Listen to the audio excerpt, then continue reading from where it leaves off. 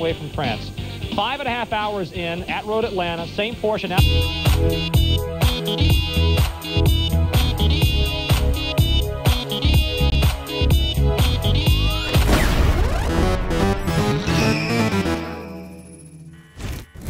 This is the car, this is the track, and this is a Screaming Eagles Army sticker that Sean has put on. Shout out to Sean from Twitch. He redeemed his channel points into the first race, and we are starting in P6 with a 21.3, just 1/10 behind Joey, who's right there ahead of us in the Misano pole racing livery.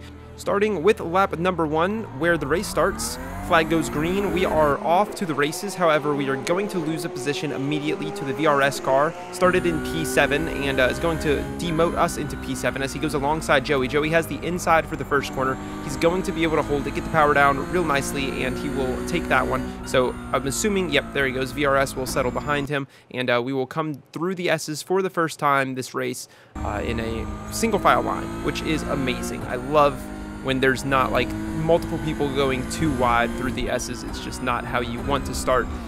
I mean, well, it's not actually a bad way to start the race, but it's a very dangerous way, and yeah, it's easy to die there. So I'm happy that that didn't happen. Towards the end of the first lap, a few cars behind us, these guys are going to go side by side. Car number 16 looking to make an overtake into the chicane at the end of the very long straight on Road Atlanta, and he's going to claim the inside. They go too wide through the second bit. Their lines just don't quite match up, and as they run into each other behind them, this guy makes an epic dive, completely goes deep into the corner. This guy cuts back directly into the back of him. The guy who spun earlier is across the track. They make contact, and quite a few people are going to get set back from that, lose some positions, and a couple of them having to pull into the pits as well.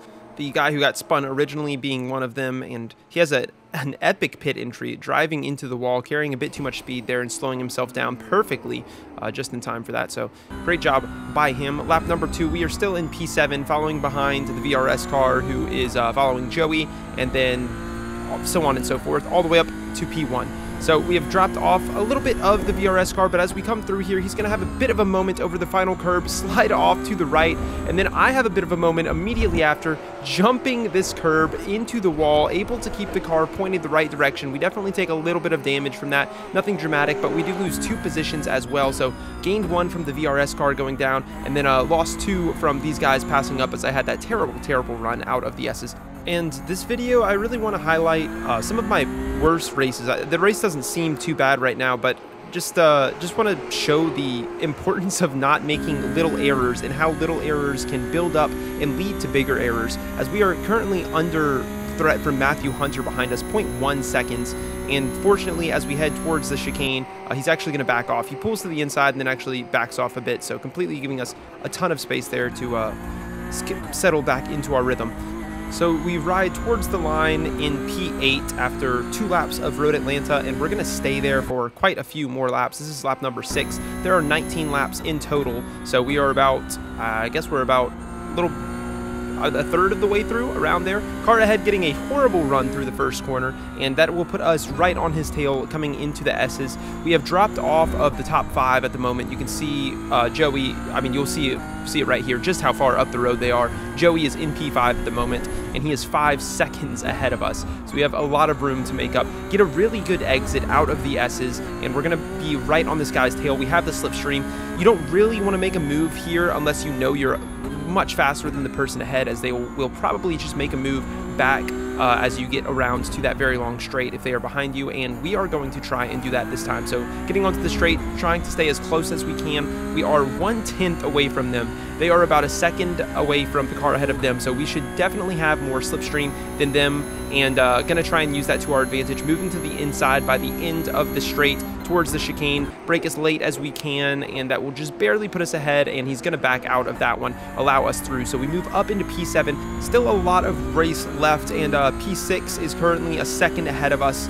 He will stay there for quite a while. This is lap number 12, so skipping ahead 6 more laps, and not much has really changed. Still about 4 seconds off of Joey. We are much closer to P6, however, and we're going to try and perhaps get a run going onto the straight here, opening up just a little bit more than him, try and carry more speed through here. He gets a bit of a slide there, and I want to use this as much to my advantage as possible. So what I am thinking I'm going to do, I know I have a better run. I want to hold him tight to the inside. It's a left hand for the chicane, so I want to hold him to the inside, dart out at the last second, but as I try and hold him tight, I think He thinks that I move all the way over, which people always assume this. I think you should probably always check to see if somebody's holding you tight before you try and turn over. He's able to skate away, and yeah, we have pretty critical damage, so that will be the end of our race. Bam. And pretty tough one there, losing both I rating and safety rating, finishing in P18. He did send us an apology message though, which made me feel better, but honestly, I mean, I shouldn't have put myself in that situation earlier by running into the wall. Joey finished in P5, so that is a dub for the entire world. Into the next race, and I am starting P3, Joey right behind me in P4, less than a 10th behind me, so our lap times are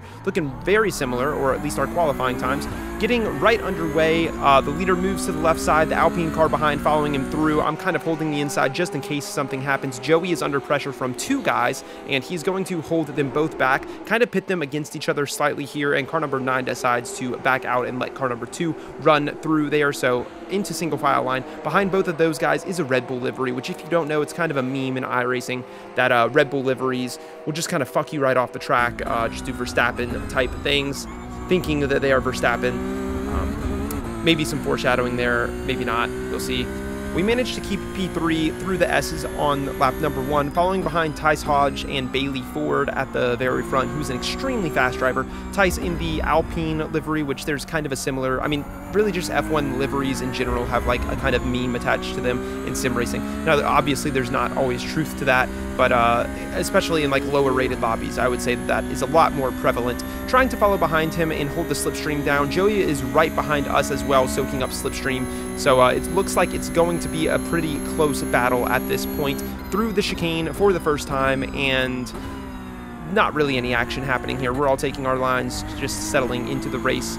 Skipping ahead to lap number 2 as we come around to get onto the straight for the second time, and you literally can't even see the guy in P1 because the guy in P2 is just that much on his ass, and if you look at the relative, I mean, he's closing onto him rapidly. I think the guy in P1 didn't have the best run there either, so he's definitely soaking up slipstream. They're doing a little bit of dipping to the left and the right.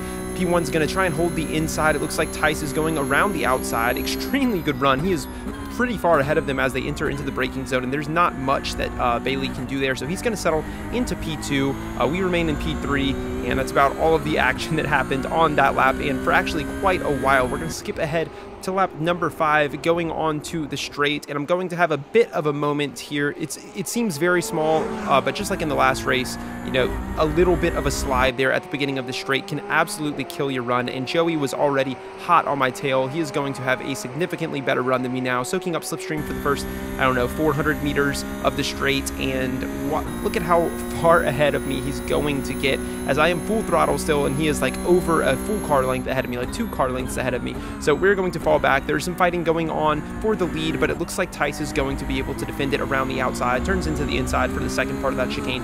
And we are now down into P4 with Francisco right behind us, who is that Red Bull driver that we were mentioning. As I drive into the dirt, gonna slow me down a little bit more. And just from those 2 little mistakes, I mean, driving into the dirt didn't really help. It didn't hurt all that much. It was mainly that slide at the beginning of the straight that has put me in a position where I am now under pressure from Francisco.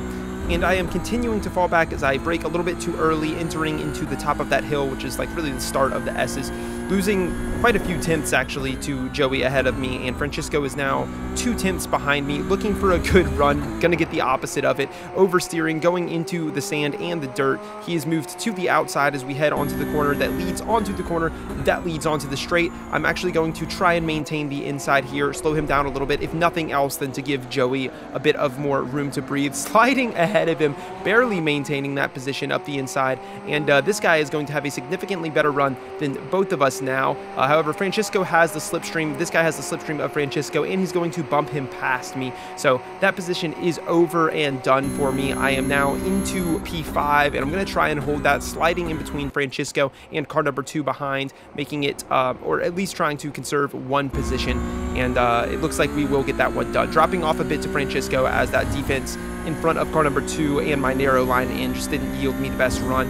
22.5 was that lap time for lap number 6, which is terrible. You really want to be running high 20s, low 21s at full pace, and not doing that right now. So dropping off and dropping back the trend is continuing. We have 2/10 behind us to P6 at the moment, who is a very fast driver. I have seen him win a couple of races this week, hoping to be able to keep him behind. And already you can kind of see there hasn't really been any major mistakes on this race. It's just kind of been these little tiny things that put you in these hard situations where you really have to sacrifice time and sometimes a position. By the time lap number 11 comes around, we are pretty far off of the guys at the front. Joey riding P3, Alpine in P2, and Francisco right behind Joey. So he's going to be following him through as they kind of turn into a group of 4 for the lead. However, I'm really not that far behind. So if I can just...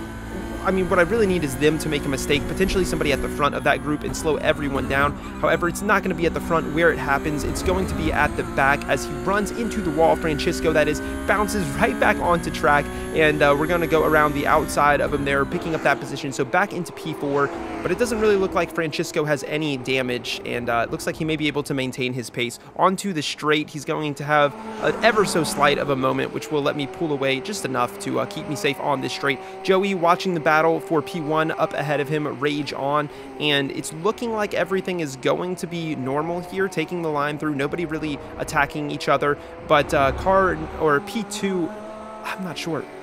Red lines super hard there, and Joey was not prepared for that. He slows down a ton, ends up slowing down Joey as well, and they actually make contact there, loses a ton of speed, and that will put me up into P3 on lap number 12. So we have 7 laps left, following behind P2 now, Tice, who I believe, I mean, what I'm guessing there is that his wheel didn't shift for him. It got stuck and it like missed a shift, and that probably made him redline and lose all that speed. So really unfortunate for him, but I mean, honestly, really unfortunate for Joey, who had to take a contact there and lose a ton of time. So he lost about 1.5 seconds to the leader, even more than that. He lost about 2 seconds to the leader.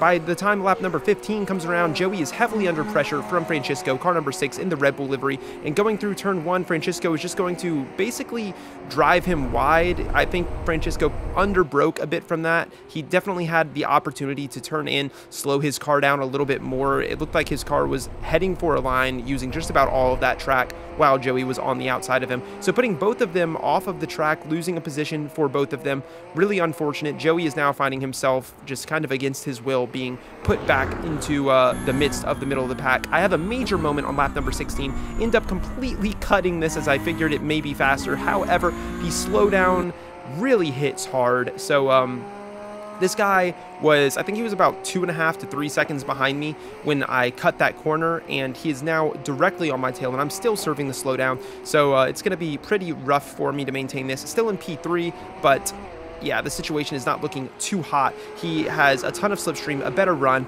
and Francisco is catching behind him. I see that in my mirrors. I know that Francisco is extremely fast, so I'm hoping that we could have as little fighting as possible to try and run away from Francisco is really what I was worried about. I'm going to end up settling behind him. However, I probably could have been even more conservative, kind of like fall behind him a bit earlier to really focus on a better run out, because my run through the chicane is absolutely god-awful. So I drop about 1/2 second to P3 now, as I am in P4, and P5, who is Francisco, is right on my tail now as lap number 17 comes around. So only this lap and then 2 more left. We are running down to the wire. Gonna try my best to get away from this guy. I know he's fast. I've seen him win a couple of races as well, so I'm in between 2 people who are very capable drivers and quick drivers, and I have been making quite a few errors this race, so I just need to clean it up, and I should be okay to at least finish in P4 is my goal at the moment. I have the slipstream of Surin ahead. I'm really hoping that Surin can kind of pull even further ahead so that I can just ride his slipstream all the way down to the end of the straight, and I don't have to make a move, because at this point I realize that if I look to make a move around this guy, I am opening myself up to losing a position to Francisco if Surin is able to defend it successfully. And if I don't go for a move, but I still have a good run, I'm going to have to slow down, which is going to allow Francisco an opportunity to make a move on me, and then I could potentially lose a position that way and potentially drop off of Surin if I'm busy defending Francisco. So, stupid of me here to go for this move. I was thinking it all the way through that I could lose a position here, but I thought, you know, maybe it would work for me. It ends up being the total wrong decision, a bit of a slide on exit. Now it looks like we're going to lose a position to Francisco as well. It's too wide through the final corner, but it's not...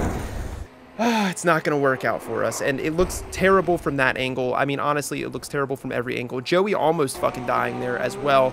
I don't know. This one's a tough one to call. It's definitely fault of me for running into him, but I mean, I've gone through this corner too wide multiple times this week, never had this happen. I feel like there was a lot more space on the inside, and we were both, I think, kind of trying to fight to get as close to the racing line as we could. I think he could have taken a tighter line and slowed down a bit more. Look at this. This is Joey almost dying to Francisco, but definitely on fault for me as well. So really rough for both of us.